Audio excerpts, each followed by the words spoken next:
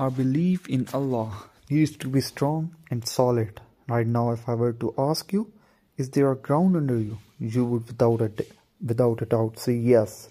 Then if I asked, is there a sky above you? You would reply yes again without a doubt. Our belief in Allah should be so strong that if I was to ask, is Allah watching you right now? Without a doubt, you should say yes. This type of belief doesn't come by sitting at home and doing nothing. We must work for it. Allah the Almighty has said in the Holy Quran, as for those who strive hard in us, we will surely guide them to our paths. Let me share a story with you. Two friends were traveling together. One was blind and the other could see. Now when the night fell, they decided to take some rest and continue the journey in the morning. This area was such that in the daytime the temperature increases pretty high, but in the night the temperature decreases significantly. Much like the areas near the oceans, in the morning the person who could see left to find some food. The blind man stayed behind and was just touching here and there around him. Now what had happened at night is that one snake was passing by this place, but due to extreme coldness, the snake became inactive, frozen and straight.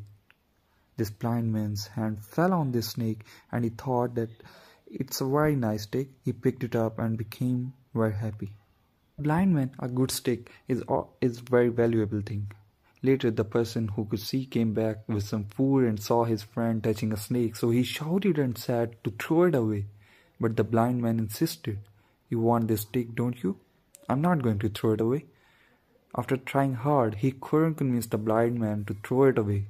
Anyway, they continued their journey. Then the temperature began to rise and the snake started regaining its energy.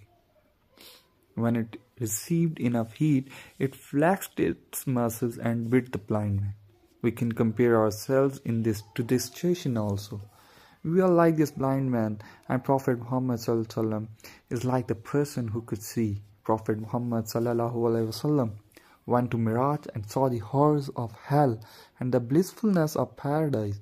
Now the Prophet told us about so many things to give up and stay away, but because we can't see the dangers, that's why we don't pay any attention to them. But when the time comes, we'll get into this serious problem. That is why we should follow the rules and regulations of Islam. Islam is not terrorism or backwardness, but Islam is teaching of peace. Ashhadu an la ilaha illallah wa ashhadu anna Muhammadan abduhu wa rasuluh.